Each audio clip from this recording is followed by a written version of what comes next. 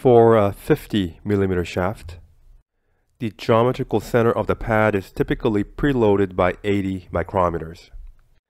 To understand the concept of preload, you need to know how unpreloaded pad looks like. Unpreloaded pad looks like this, with nominal clearance of 120 micrometers, all the way through the whole pad surface. When the pad is preloaded, which means the center of the pad is offset by a certain amount from the center of the shaft. This renders the minimum bearing gap of 40 micrometers, while the leading edge of the pad has close to 120 micrometer clearance. This preloaded condition makes the wedge effect effective. Pad number 2 is also preloaded by 80 micrometers. And pad number 3 as well. Again, this preloaded pad geometry makes wedge effect more effective.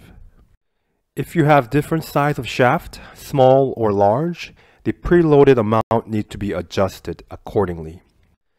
It is also important to note that the typical offset is 0.7, which is defined by the length to the minimum gap over the total length of the pad.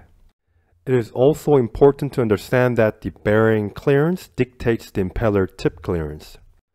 Here is a better description.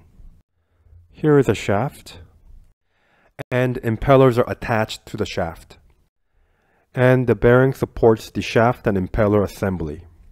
The impeller clearance is typically larger than the bearing clearance, so that the shaft can move freely without the impeller hitting on the housing or seal. Let's zoom in to this area. The axial clearance is typically defined by shaft thermal growth and tolerance stack.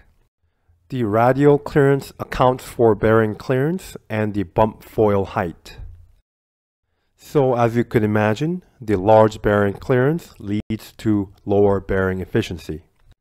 The disadvantage of gas foil bearing is that they have small damping.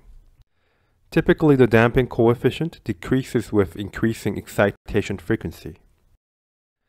Damping is needed especially when the machine crosses the critical speed, because the high damping can suppress the rotor motion when crossing the critical speed. So if the damping is small, do not continuously operate the machine near the bending critical speed.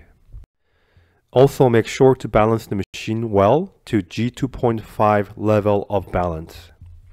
Gas foil bearing also has low load carrying capacity, so keeping the unit load under 5 psi is recommended. To understand the unit loading, you need to understand the bearing area, which is defined by its length times the diameter. Now divide the weight of the rotor and impeller by bearing area, which gives the unit load. Here is a better description of the load carrying capacity.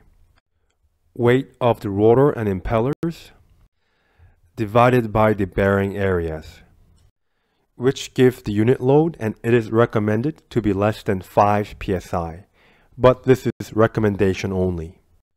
For gas foil bearing, the bearing cooling is critical for high reliability. I'll cover this topic in a separate video later on. Alright, this is all I have for you today. If you like this video, please subscribe my channel. Thanks for watching, and I'll see you in my next video.